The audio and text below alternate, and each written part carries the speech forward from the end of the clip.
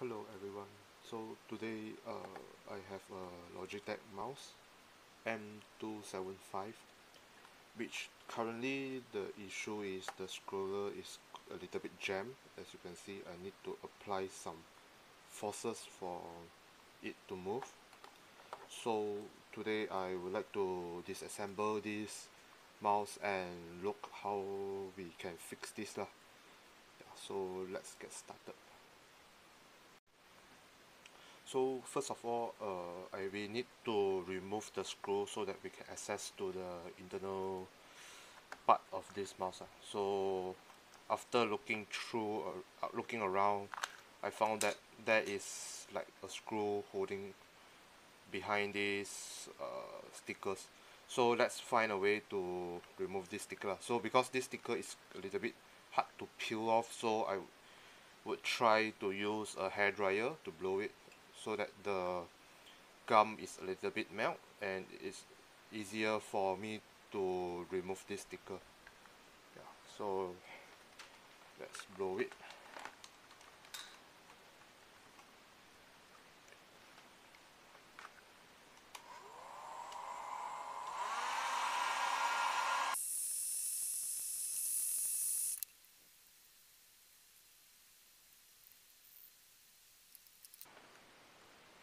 So now we can see that there is a screw underneath this sticker. So let's remove this screw. The reason I don't want to remove all the way of this sticker is because later I want to stick it back so that it looks like original. After removed, so keep it visible so that we don't lose it.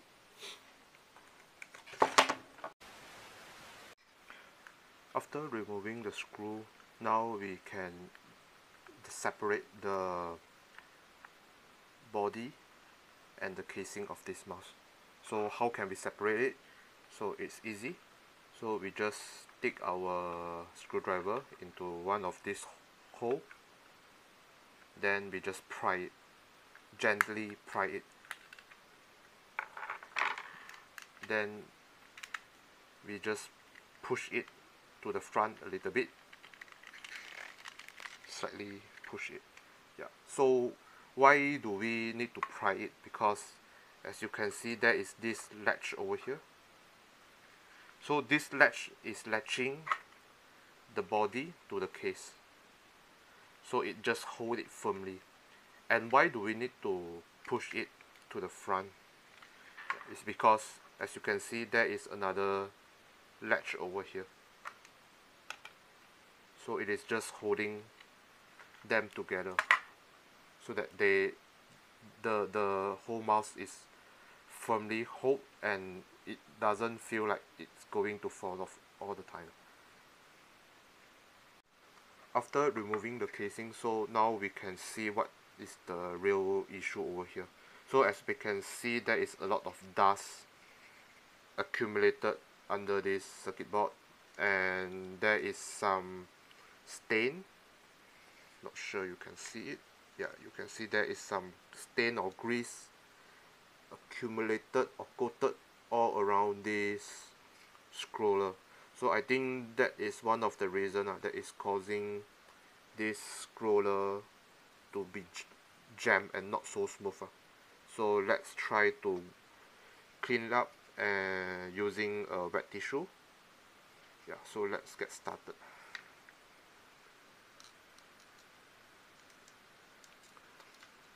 So first of all, to have easier access to all these components, so let's remove this circuit board from the body.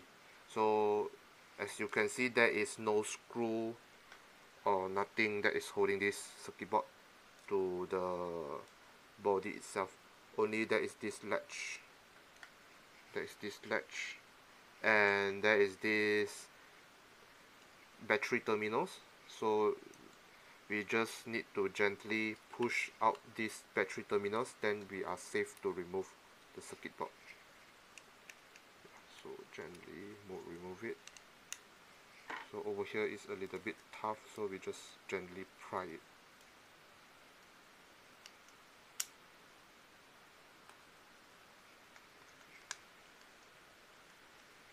we just push it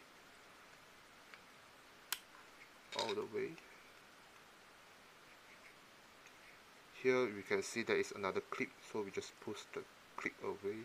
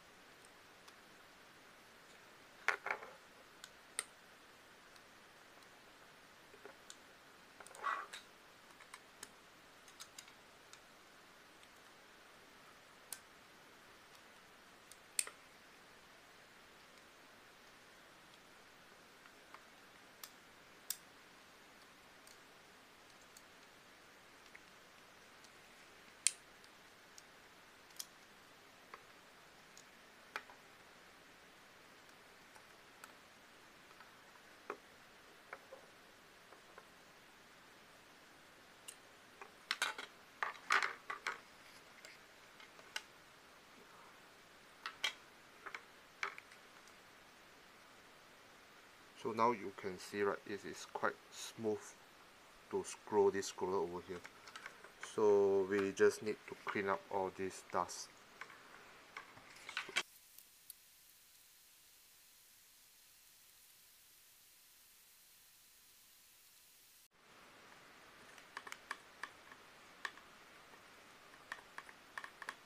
So now you can see the body is quite clean.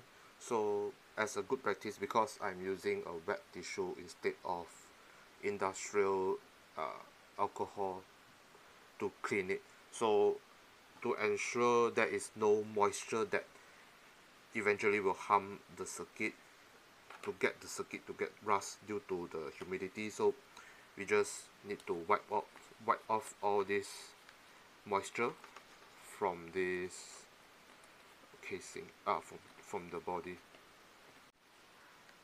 So now for the circuit board part. So because we don't want to get any water or any moisture to this circuit board, that will eventually causing any rust on the component, so we just use a dry tissue, or if you have the alcohol, then it's better to use that, or we just use the tissue to wipe it out to remove all this dust like what I have currently. So we just gently pat away all the dust, and you can see over here that there are a lot of dust accumulated here, so it is hard for us to access to it. So how can we remove this scroller from this encoder? So it is simple. So we just push it away from the encoder. So now let's clean up all the dust. So for this scroller, because it is not an electrical component, so we can just use the wet tissue to wipe it off. So after cleaning up all the dust, so how can we assemble back this scroller to the encoder? So as you can see, there is a hole over here. We just need to align this scroller, the thin part,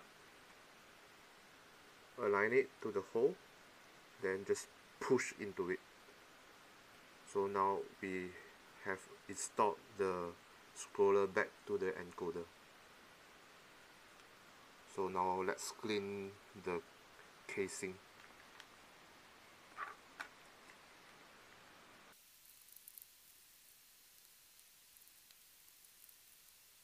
Now we have cleaned up all the dust and the casing and all the circuit board, and the body looks clean.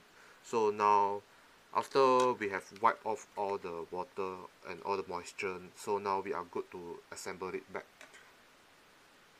That is something we need to take note, is we can see there is this plastic, transparent plastic over here.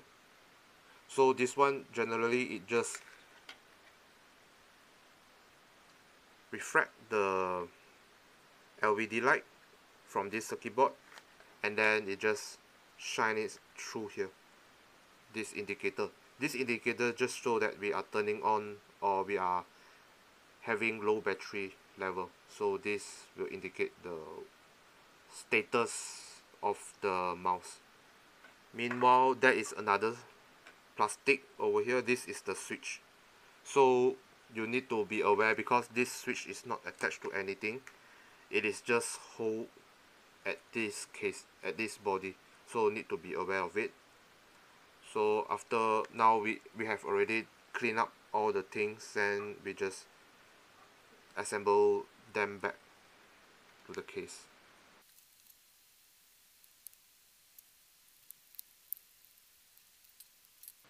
So now we have already assembled everything back. So as you can see, the scroller is getting a little bit smoother than before. Yeah.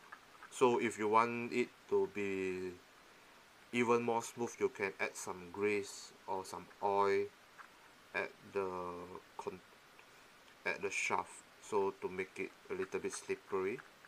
Yeah, so that's all. So now we just need to stick this back. So after cleaning up and assemble it back, so I found that when the circuit board is tightly fit into the body, the scroller become a little bit hard to scroll again. It get resistance. So where does this resistance come from?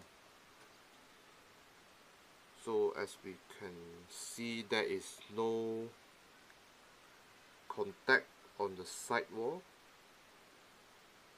of these two, so that must be something that is rubbing this scroller against the body. So let's remove it again and let's see where is the rubbing come from. So from here we can see that there is this bridge along these two side wall that is holding the scroller. So I'm suspecting this bridge is causing the rubbing against the scroller, that is causing we have so much friction to scroll the scroller. After we remove this circuit board from the body, as you can see, the scroller is very smooth. So I'm suspecting either there is a bend on my circuit board that is causing this scroller to be nearer towards the bridge, due to maybe for a few years, after a few years of usage. So now I just planning to raise it up a little bit. So how can we do it? So I saw that there is this contact point. As you can see, there is this contact point to this hole. So I'm just thinking that we can put a thin layer of tape to cover it up, so that we have a few millimeters of raise of this circuit board.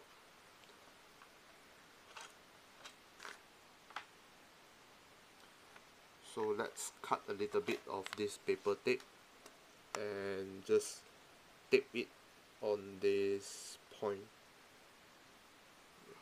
We just tape on top of it. Yeah, so make sure the glue part is on the plastic casing.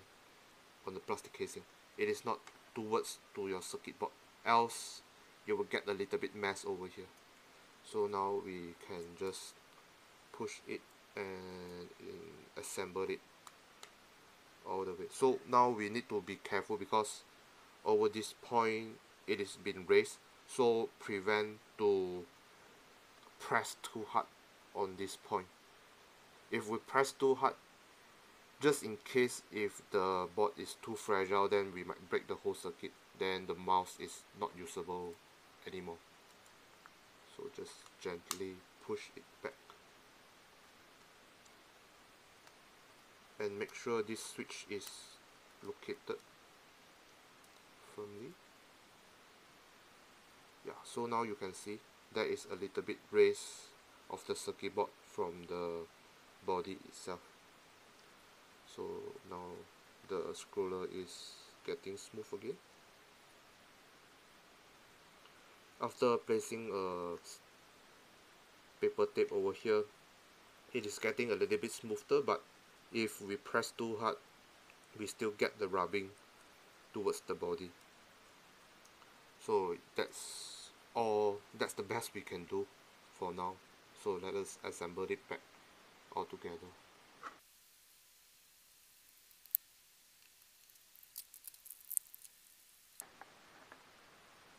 So now I have assembled back the whole thing. So now you can see the scroller is much smoother after we just raise a little bit of the circuit from the body itself. One keynote to remember is, if your mouse have warranty, just take your mouse to the store and claim the warranty.